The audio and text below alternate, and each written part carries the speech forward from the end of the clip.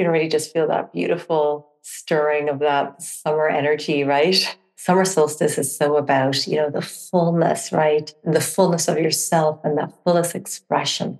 And what does that look like? It's really about expressing your sensuality, about expressing your inner wild woman. And what does that look and feel like? So we're going to go through a couple of questions and you can spend more time with it over time, but let's just do a little bit of exploration here together now. And before we dive into these questions, I love this piece from Clarissa from Running with the Wolves author. The doors to the world of the wild self are few but precious. If you have a deep scar, that is a door. If you have an old story, that is a door. If you love the sky and the water so much, you almost cannot bear it, that is a door. If you yearn for a deeper life, a full life, a sane life, that is a door. So, beloveds, I invite you to light a candle and dig deeply and honor your innermost desires by answering the following questions. Perhaps you're laying back in the land or cozied up in your meditation area, in your creative area.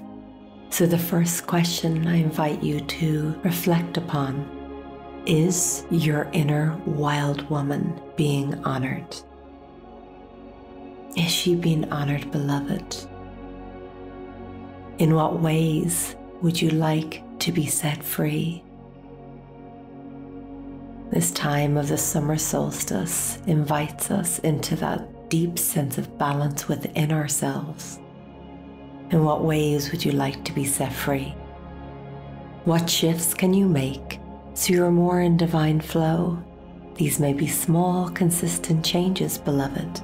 The summer solstice is the most yang time of year. It's heated, and sometimes we get overheated. So what shifts can you make so you're more in divine flow? Perhaps it's slowing down. Perhaps it's more self-care, honoring, listening, and doing this practice that you're doing right now. Allow whatever wishes to arise to surface, to be heard, to be journaled, to be deepened with. What areas of your life feel overheated? What can you do to calm, cool, and recenter?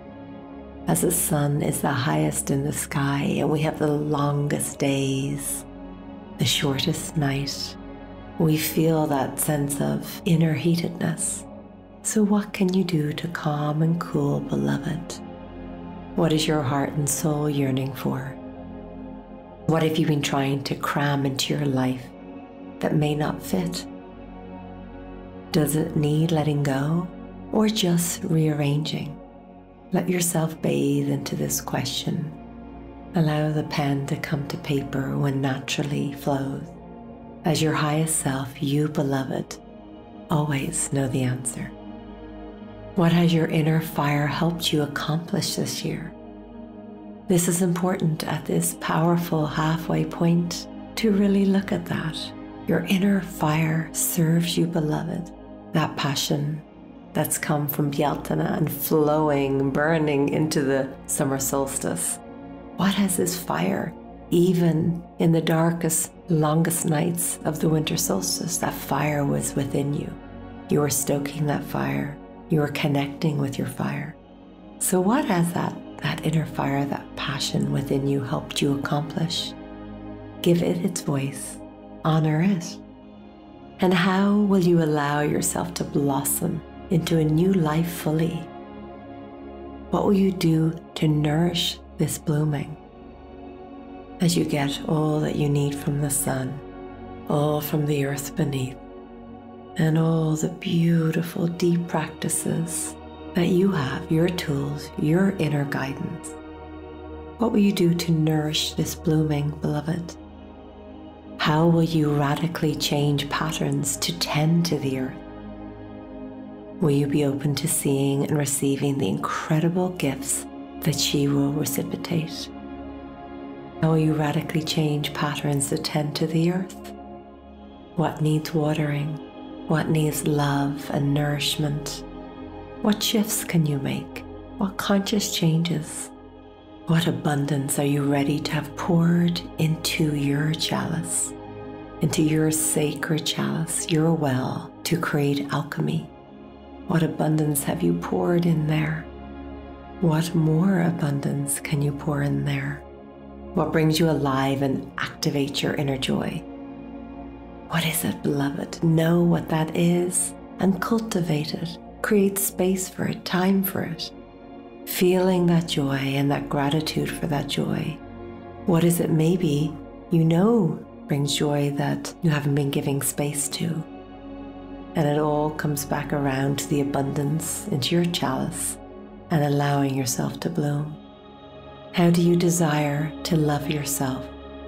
Loving ourselves is a lifetime, like the beautiful lotus flower rising up from the mud as we peel back the layers and go deeper and deeper.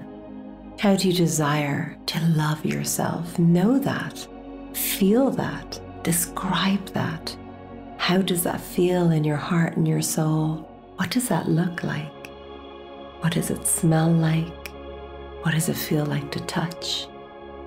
How do you desire to be loved? How does that feel for you, beloved? Who is that from? What does that feel like for your heart?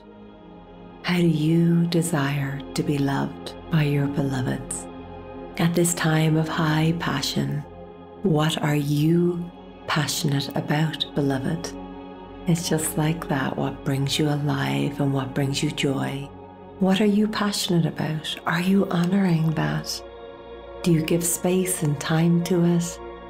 Do you give it the nourishment it needs to grow, beloved? Do you give that to yourself? What do you feel you are worthy of receiving? Perhaps it's time to expand that. It is your birthright, beloved, to be happy, to feel connected, to feel vibrant health, love, deep love, abundance, prosperity, connection to the land, to your highest self, to your heart. You deserve that. So what do you feel you are worthy of receiving? If it's time to expand that, do that now, beloved. Expand on that. Write it, draw it. How will you press into the responsibility of your calling? What is your calling, beloved? What is your calling? What are the whispers of your soul? Where is that golden thread guiding you? And how will you press into the responsibility of your calling? Beloveds, I invite you to explore, to go deep, to allow yourself to be in that divine synchronicity.